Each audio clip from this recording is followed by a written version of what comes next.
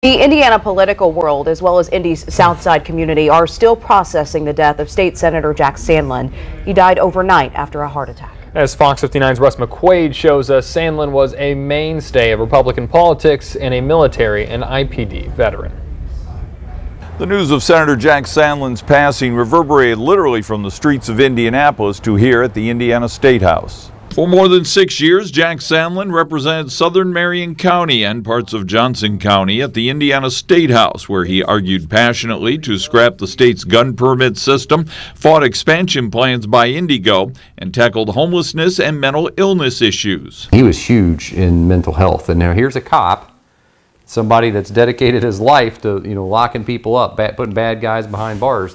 But he also had the opinion that, look, some of these folks are not bad people. Some of these people are mentally ill and need to be treated and helped. After serving in the military in Vietnam, Sandlin came home to Indianapolis in 1973 and became a police officer, rising to the rank of deputy chief before his retirement in 1996. He did his 23 years, very successful private investigative business.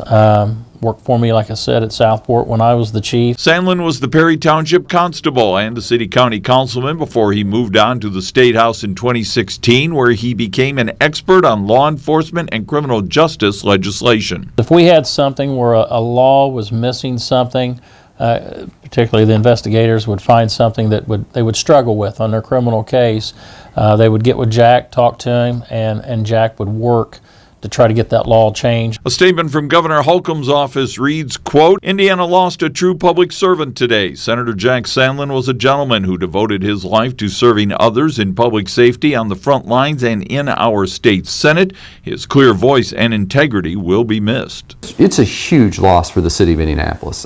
Jack Sandlin's entire life was about service. And there's been a request passed on from Senator Sandler's family to the governor to ask that the senator be allowed to lie in state here in the rotunda at the Indiana State House.